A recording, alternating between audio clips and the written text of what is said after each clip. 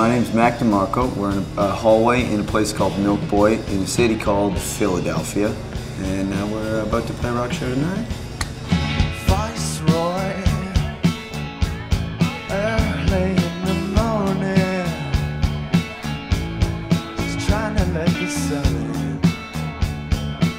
And I've been playing music for 5 or 6 years or something in different shapes and forms or whatever, and touring a little bit here and there, releasing stuff of my own, releasing some things on labels, and then all of a sudden signing to Capture Tracks in New York, it was like, that was like, I mean, it still took a little bit of a gradual, but it was going like this, then it started going like this, then it was like, beep! So, yeah, things got crazy really fast. And oh, let me see her crying.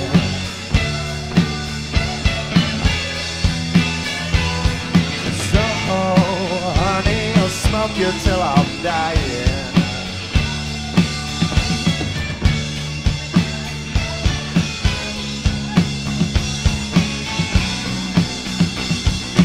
Viceroy. We seem to have been striking a chord with young kids a lot. Or like just first year college kids or like high school kids. Played a couple all ages shows, and sometimes when we play festivals and stuff, it's like the West Coast, especially young kids are like, it's like, oh man.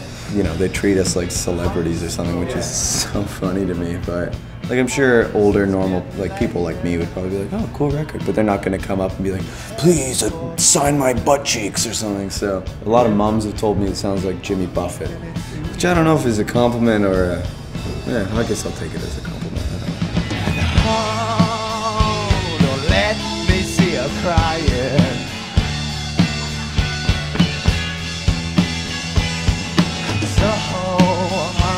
Smoke you till I'm dying.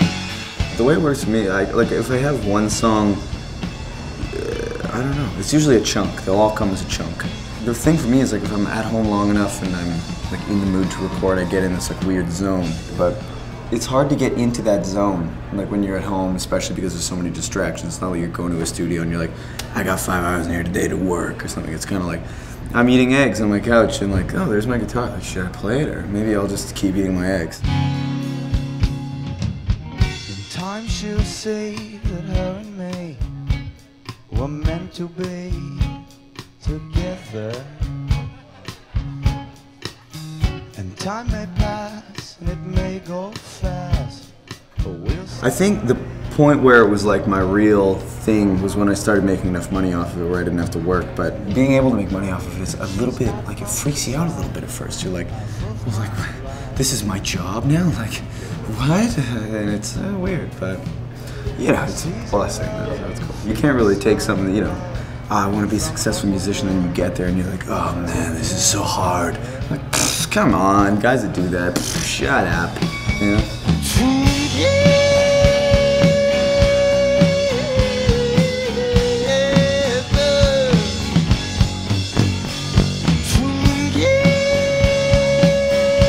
It's weird because when you hit like a little bit of like the music industry's like, we like you, man.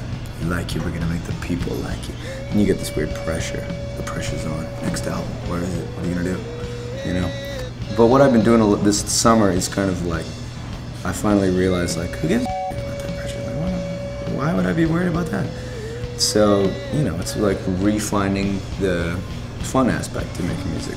It's not about worrying about whoever's gonna like it or not, because I don't really care, you know?